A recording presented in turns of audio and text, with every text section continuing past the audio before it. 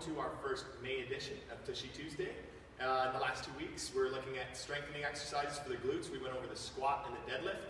Today we're going to look at another important aspect of glute training, and that is unilateral training. We're going to go over the split squat and a couple variations, one for a little bit more strengthening of the glutes, one for a little bit more power and dynamic movements.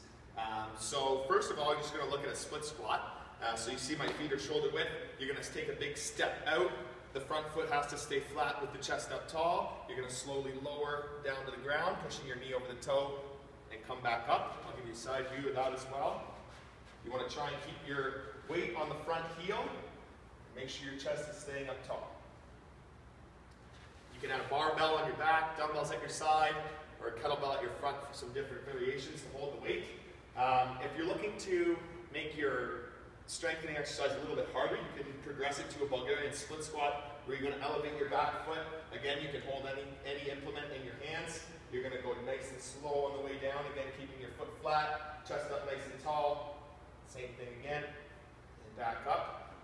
And the last variation we're going to look at is a more dynamic movement called the lunge. You're going to keep everything the same, except you're going to drive back to your original starting position. So you step out, feet shoulder width still, drive back up through your heel. Make sure you keep your heel on the ground. Again, I'll show you from the side. Lunge out, keep your heel down, drive up through the heel.